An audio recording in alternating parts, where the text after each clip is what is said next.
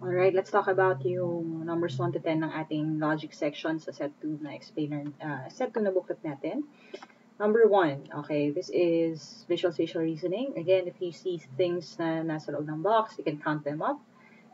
You have 1, this is 3, this is 1, 2, 3, 4, 5 dots. So 1, 3, 5. So dahil 1 plus 2 is 3 at 3 plus 2 is 5, ang logical na kasunod is 7 yung kasunod. So maghahanap tayo ng something na may 7. 7 na dots.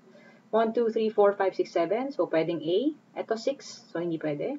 6 din to. So hindi pwede. Ito meron ng lines na hindi naman introduce dito. Walang lines anywhere there. Dahil meron namang 7 dots outright, this becomes our answer, letter A. Number 2. Okay, so dalawa yung bagay. Meron kang dot, meron kang arrow. Sa dot muna tayo since yun ang pinakamadaling makita. We have it here. Lumipat siya dito sa gilid. Tapos lumipat siya sa baba. Here. So we can see na umiikot siya ng clockwise. Okay? So ang kasunod, it has to be here. Ang gagawin natin next is to eliminate anything na walang dot dito sa baba. Itong A, hindi na yan pwede. Itong tatlong to, pare-parehong merong dot dyan. So titignan natin ngayon yung arrow. Okay? Yung differentiating na part. So the arrow here points to the left. Ang kasunod, you notice yung arrow na yon ay magsisimula sa kung saan nakaturo yung arrow na to. So, saan to nakaturo? Okay, dito siya pumunta. At, ang turo niya ngayon ay pababa. So, anong ibig sabihin nun? Ibig sabihin, yung arrow, sinusundan niya yung kung saan nakaturo yung arrow na nagpe-precede sa kanya. At dahil ito ay nakaturo sa baba, the arrow has to be here, dito sa baba. Okay? So, it has to have a dot here and an arrow somewhere here. Okay? Hindi natin alam kung saan nakaturo.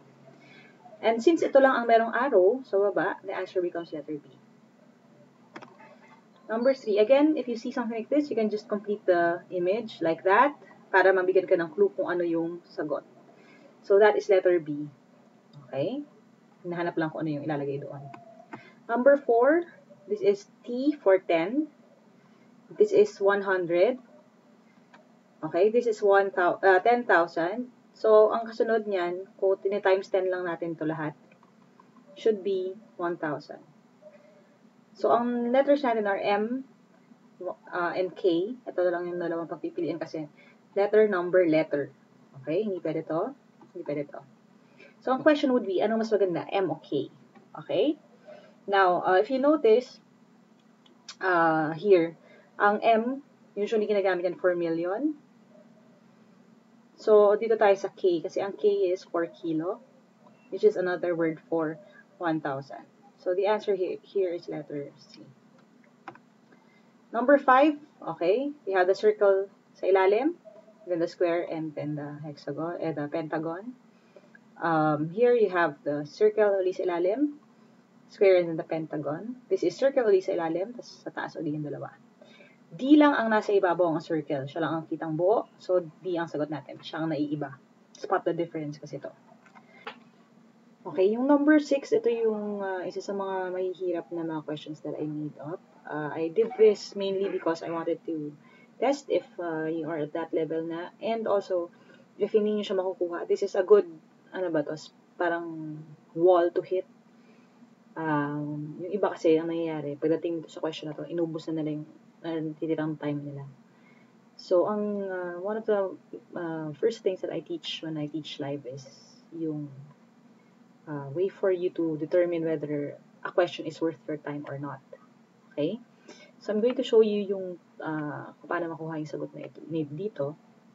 But I want you to consider it as something na worth it pa ba to figure it out or kaya ko bang hulaan na lang at skip na lang yung sagot. Okay? Ang combination here works like this, okay? So, 0, 0, plus 1 is 1. Kung ano yun, i-add mo siya. So, 100 plus 1 is 103. Ito ay 0, 1. So, that is 1. Plus 1, that is 2. So, magdadagdag tayo ng 2. So, 103. Yung 03 plus 1 is going to give us 4. So, this is plus 4. Ito naman ay 7. 7 plus 1 is 8. So, this is plus 8. Ito namang 15, that is 6. Okay, 1 plus 5. Okay, 6 yon. So, digits ang pinag-uusapan, ina-add yung digits. So, 6 plus 1 is 7. Kaya, 122. So, ang gagawin natin dito, this is going to be this lang. Okay? Kung ano man yan, okay, plus 1, that is going to give us 5. So, yun yung i-add natin, plus 5. So, the answer here is 127, letter C.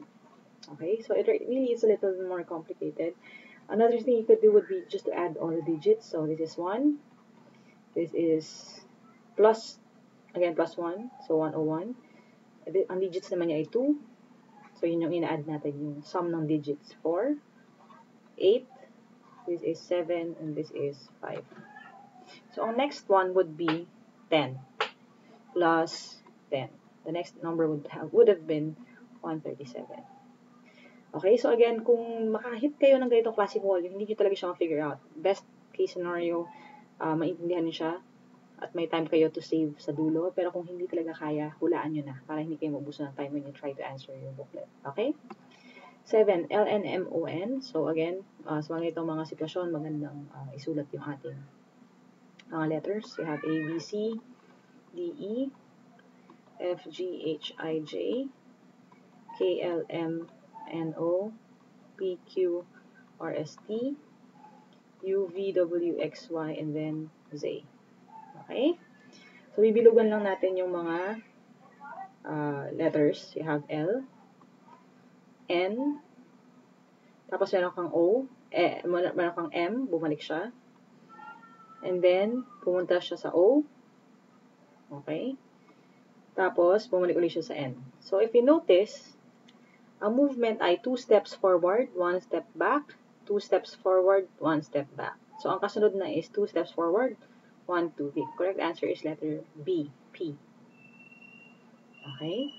Okay, so ito naman, 180, 75, 65, 60. So, 100 minus 80 is 20. Okay, this is minus 20. This is minus 15. This is minus 10. And then this is minus 5. So, ang kasunod niya, dahil nagsiskip tayo ng tig 5 dito, ang susunod sa kanya would be minus 20, minus 15, minus 10, minus 5. So, nagdadagdag ka ng 5 basically. So, this would be minus 0. So, the answer here should be 60, letter A. Okay? Number 9. 1, 2, 4, 7, 8, 10. Okay?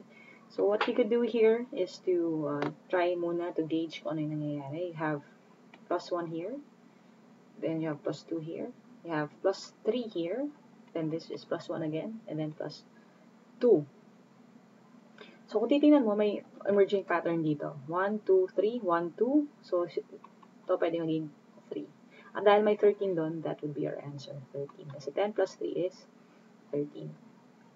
So, these are just combinations na hindi ganun ka-common. I made sure na ma-include ko yung as many kinds of patterns na posibleng lumabas para pagdating sa actual exam, marami kayong bakon.